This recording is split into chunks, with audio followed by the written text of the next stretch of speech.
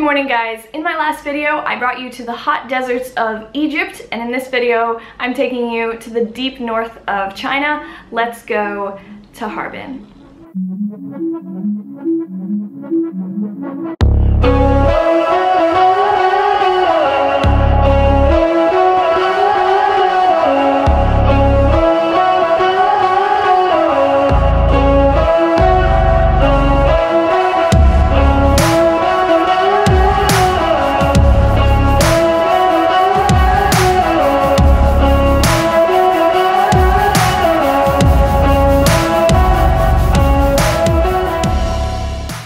Harbin is the capital of the province of Heilongjiang, which is the northernmost province of China, up by the border of Russia. Very importantly, I do want to thank our sponsor today, the backpack company Waterfly. Guys, without Waterfly, this video literally wouldn't be uploaded right now. They made this trip happen and they made it possible, so thank you to Waterfly, and more about that later. So when I decided to go to Harbin, I was just kind of intimidated by the idea of this extreme cold, and for some reason I thought that if there was someone there with me, then I wouldn't be as cold somehow.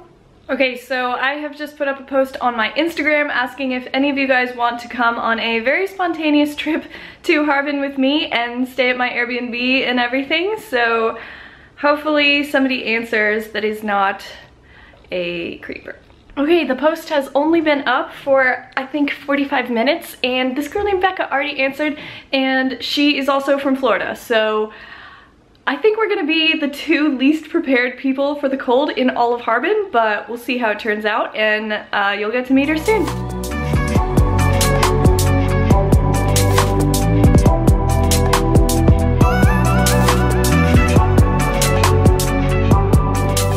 Guys, look what happened to my plastic bag that I had put some stuff in.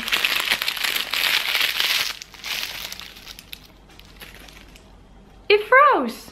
I am walking on Central Street right now. It is kind of the central area of historic Harbin. You feel like you are in Europe, and there's a lot of Russian architecture, a lot of very old buildings. It's a good place for people watching and yeah, just going and taking a walk.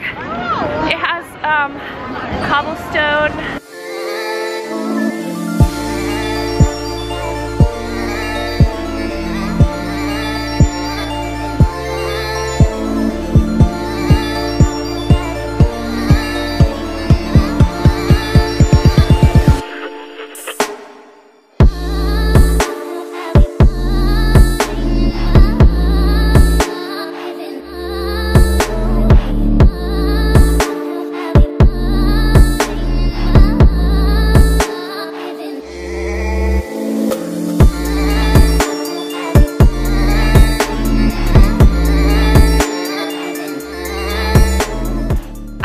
Like the Airbnb that I got this time.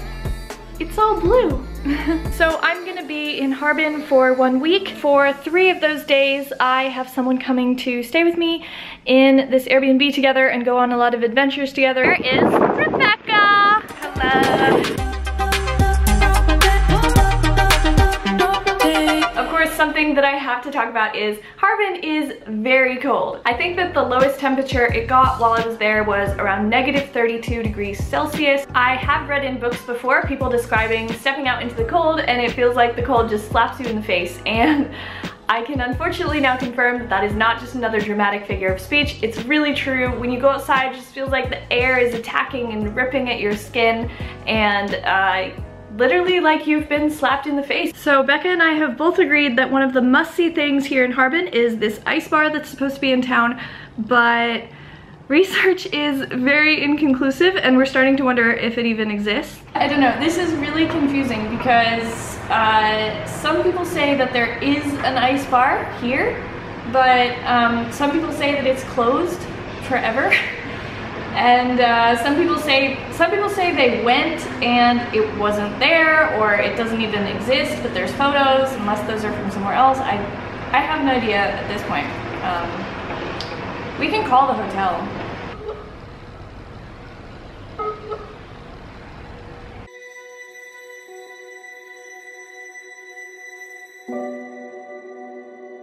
Now Now, of course, the most famous thing to see in Harbin is the Snow and Ice Festival. It's the biggest one in the world, and Becca and I were both so excited to go see it for ourselves. I don't know really even how to describe it. In all of my travels, I have never seen anything like it.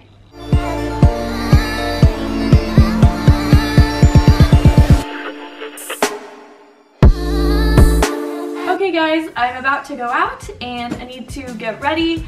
First of all, you have to wear a lot of layers here. I think I wear like 8 layers, so this is just the beginning. You need a lot of layers here. For my day bag today, I am using a bag by Waterfly. The great thing about this backpack, especially for me, is that it folds up so small. Okay, ready to go. We are in the taxi now, about to reach the snow and ice world. We're getting so excited because we see it over there in the distance and it's literally a city of ice. Like spires, skyscrapers of ice. This is so crazy. I'm getting really excited. It's gonna be so fun. Reach the entrance. It's just massive. This is so crazy.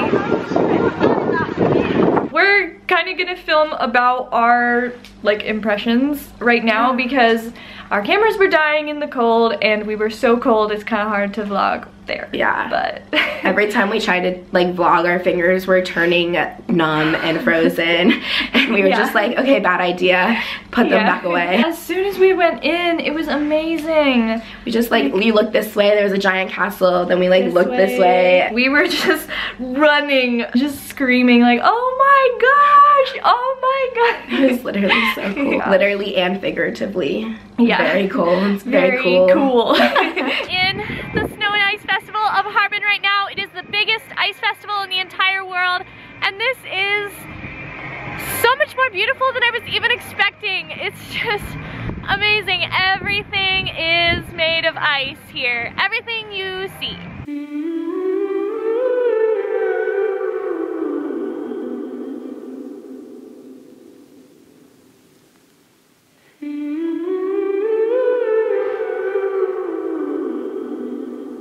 It's a voice from the deep and it's calling for me, singing no, no, no, yeah, yeah, yeah.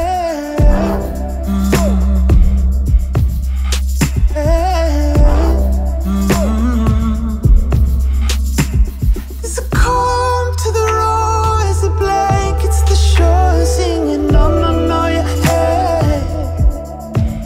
But the towers that you built in vain, the tide will rise and it's gonna bring them down, bring them down, bring them down. I don't even think that photos can really capture it because it's all around you. Just everything is sparkling. I really hope that I'm gonna get to show you guys with the footage that I get, but it's really difficult because the camera keeps dying. Literally every 10 seconds, my battery will die and then I have to breathe on it to bring it back to life. It's in the hum of the leaves when the storm disagrees, singing no, no, no, yeah, yeah. Which strike will be the one to break? Need only just a spark to take. There's a march at the wall as they wait for the fall. Shadow, no, no, no, yeah, yeah. The towers that you built in vain, the fires will rise and it's gonna bring them down. We're waiting for the sun to go down and the lights will come on in all of the ice. A highlight of this has been us finding the heaters in the bathroom and just like trying to survive. We are literally frozen. The sun is going down. And our strength is going down. gorgeous. It is so cold. My camera keeps shutting down. I don't know if I'll have battery for much longer. Just dying in the cold. This is so painful, but beautiful. Do you see this? What? I can't believe how amazing it is. Hi.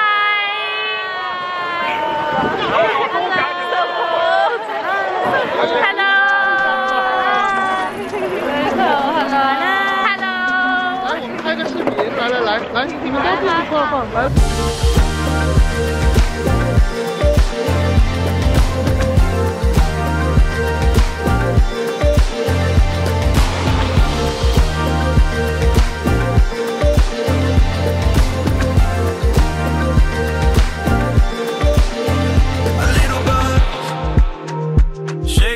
Right off of me, filling up on the feeling of the heat, and we don't run, just let it come naturally. And we don't run, no, we don't run, no. And we're gonna ride this wave until it breaks. Thank you to those of you who wrote in my comments that I should come to Harbin, because that's really for real the whole reason why I even started thinking of coming here, researching and getting the trip together, getting a sponsor for the trip, and it's all thanks to you guys. So if you hadn't commented, I would never have come here. It's all your fault that I'm so cold. No, just kidding. This is so amazing and beautiful, and thank you guys so much. Please keep up your great recommendations.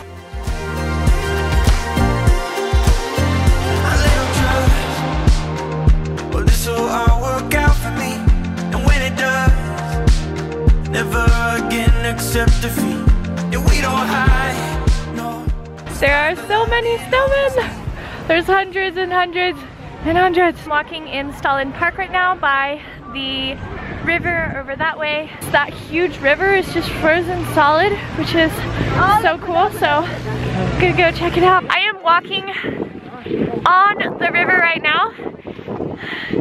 So this is the Songhua River, and all of the ice for the ice festival was taken from this river. You can see bubbles underneath the ice, frozen bubbles, and I've never seen anything like that before. It is absolutely freezing right now because of the wind chill on the river, so it's difficult to even speak right now. Every time that I breathe, the air freezes, any moisture freezes inside my lungs, and then when I breathe out, it's like melting. Same inside my nose, so it's a very strange sensation. Oh my gosh, it's so cold. It's so, oh my god.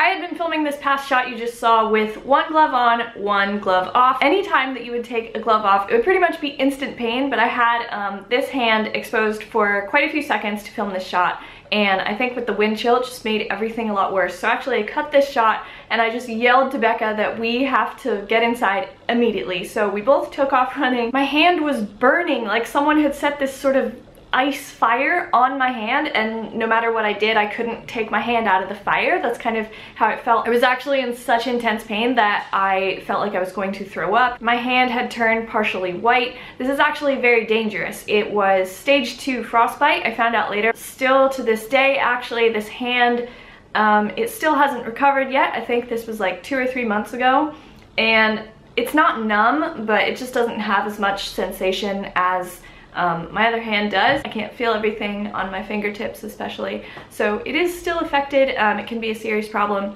It's just that the nerve endings are damaged in your skin. So think twice before you take your gloves off. On my research for this elusive ice bar, I've come across an address and it's pretty close by, so I'm just gonna go and check it out. Supposedly there's an ice bar right around here.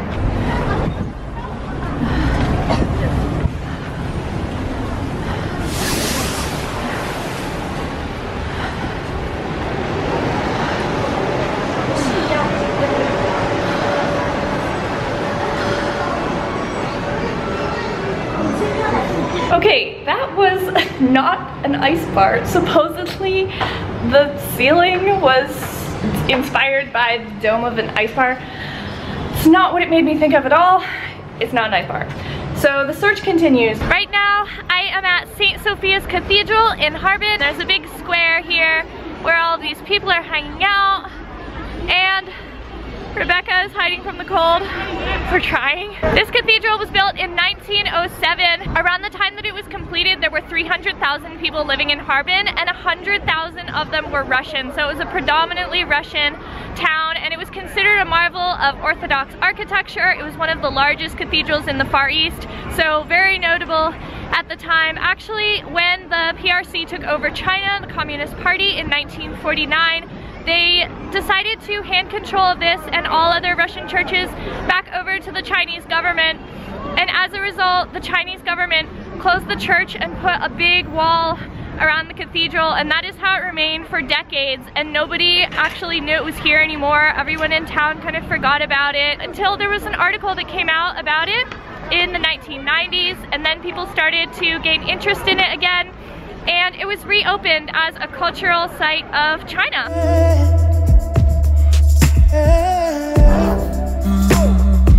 We are looking for lunch. It's so cold. We gotta get out of the car. Gotta get out of here. Get warm.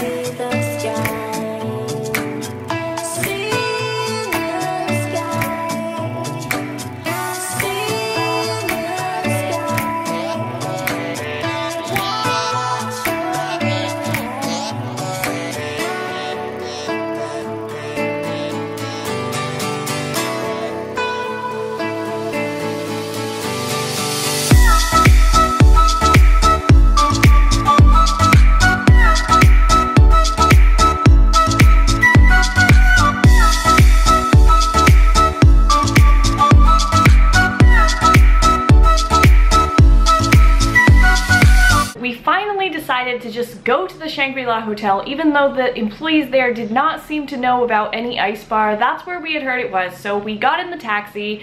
On the way there, the guy got lost. He actually, I wish I had filmed this, but I didn't. It was very dark outside anyway. He brought us to this kind of abandoned, crumbling mansion looking place with like a big iron gate like you see in the movies. Becca and I were just looking at each other like, what? Is this where it is? Like, are we going to a haunted ice bar or what? It turned out that that was wrong, and he did bring us to the Shangri-La. Of course, Shangri-La, nice 5-star hotel. We walk in the lobby. Where is the ice bar? The employees just kind of gesture down this hallway to the side, so we go.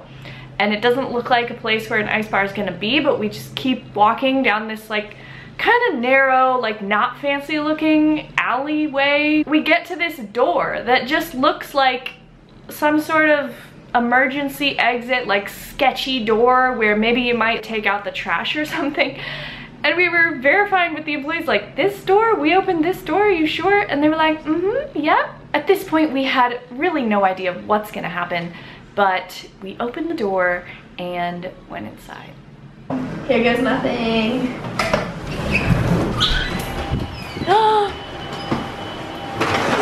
Oh my god.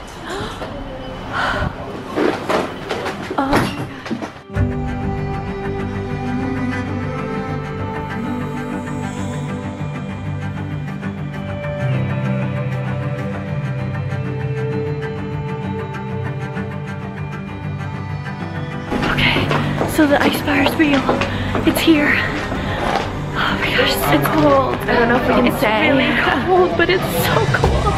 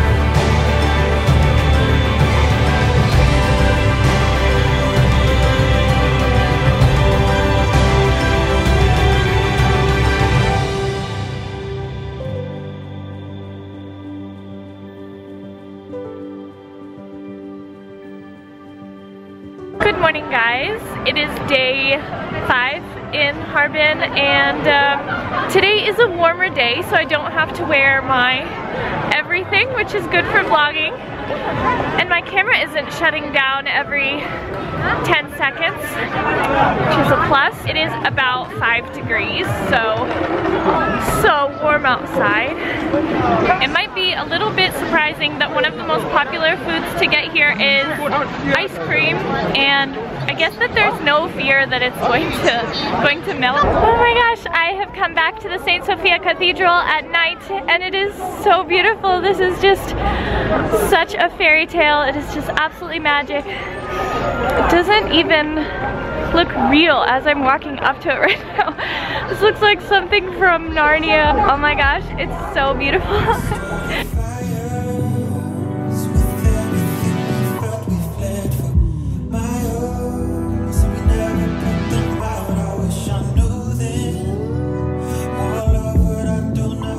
Walking on Central Street at night right now, and at night it really just turns into a fairy tale down here because of all the Christmas lights everywhere, and it is just so pretty, and I don't know what I'm saying because I'm so cold.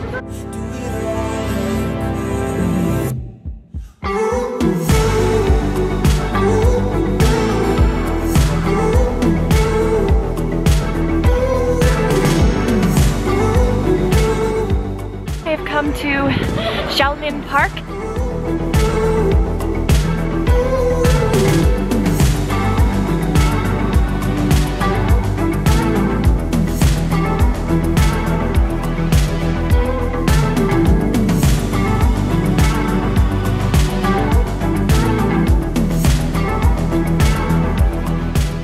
Harbin is a very interesting city. It has a lot of Jewish and Russian history. Many Jewish people came here from Russia or Ukraine, and the Jewish areas of town were very fashionable and wealthy, and they were entrepreneurs in the area and very welcomed by the Chinese. I didn't know this, but actually China considers the only two remaining ancient cultures of the world to be the Jews and the Chinese themselves. So they feel this bond with the Jewish people, and actually in history they have helped the Jews a lot during World War II as well, welcoming them to Shanghai.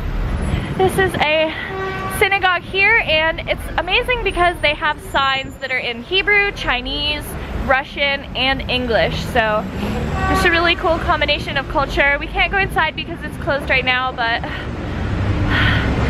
okay, that's it, I'm cold. So it is day 9 in Harbin, and I'm finally leaving. I was ended up stuck here for a few extra days, but it was fine. I had some time to work on some videos for you guys and see everything that I really wanted to. My only disappointment with Harbin was that it never snowed, because if it's gonna be this cold, it better snow. I wanted to see snow. There was supposed snow at the Ice and Snow Festival, but it was fake, so kind of a letdown. In 9 days, no snow. The entire trip today was made possible by the company Waterfly. They were so kind enough to sponsor this whole trip to Harbin so that I could show you guys. They are a company that specializes in making outdoor bags and equipment if you want to go on a hike or into the cold as well. And they also have all eco-friendly products, which is something that really drew me to their company. Go and check them out in the description below. And thank you again, Waterfly, so much for making it possible for me to go to Harbin. Yay! Go and subscribe to Becca's new YouTube channel. She lives in China. Where do you live? I'm living in Wenzhou, which is about 4 hours south of Shanghai by fast train. She's been telling me her ideas for videos, and they sound so interesting. So I will be waiting for the videos. Yeah. Okay, Chinese, peace out. Bye.